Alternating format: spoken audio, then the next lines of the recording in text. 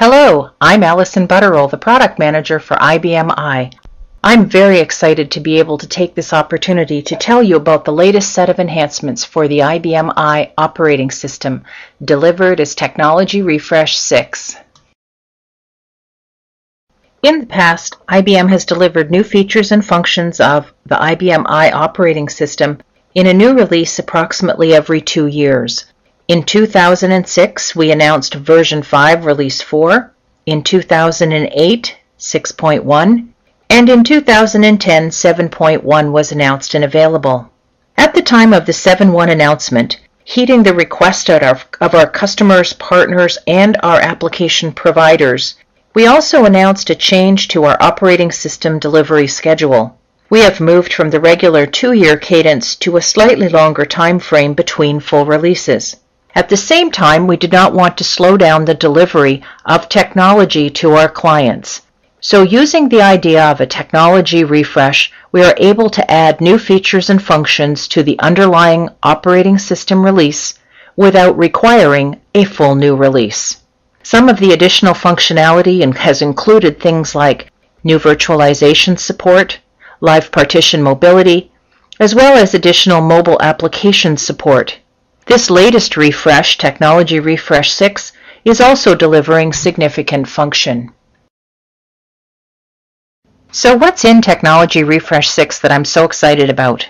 Well, first of all, from the beginning of our discussions about delivering function with technology refreshes, the database team made a commitment that they would deliver additional function in each new technology refresh, and this one's no different.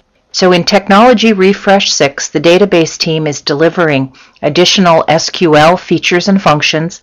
They've improved the performance of some of our database commands, and they've also helped to improve the manageability of the data center with the iNavigator enhancements.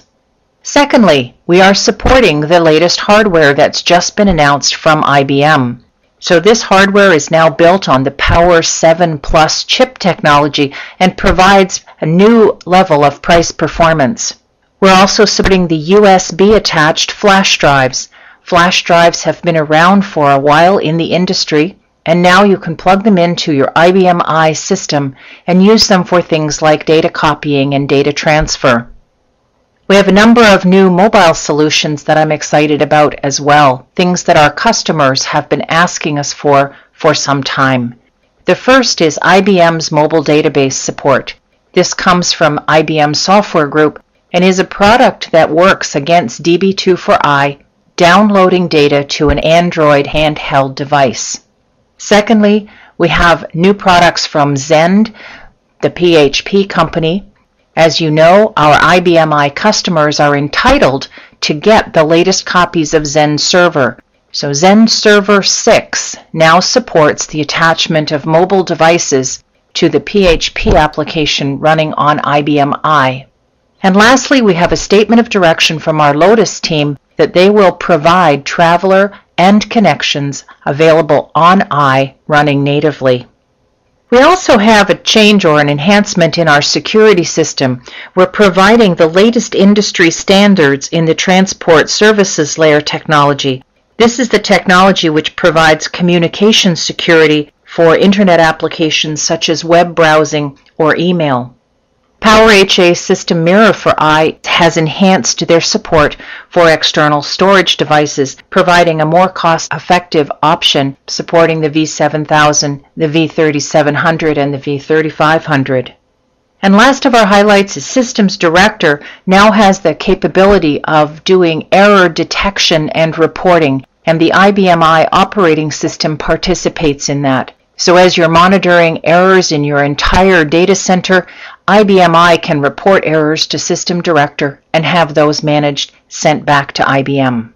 So that's a summary of the highlights. There are certainly more things that have been added, and I would encourage you to go and look for more information. Where do you get more information about Technology Refresh 6? Well, the first place I would go is IBM Developer Works. Our IBM I development team has actually dedicated an entire site specifically covering all of the functions we continue to add through technology refreshes. and I've put that link on this page so that you're able to get there directly.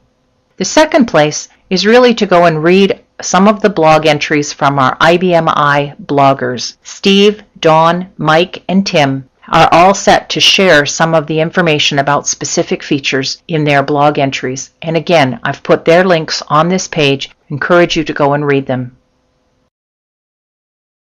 Finally, I'd like to thank you for taking the time to listen to the recording today where we've covered the highlights of IBM I 7.1 Technology Refresh 6.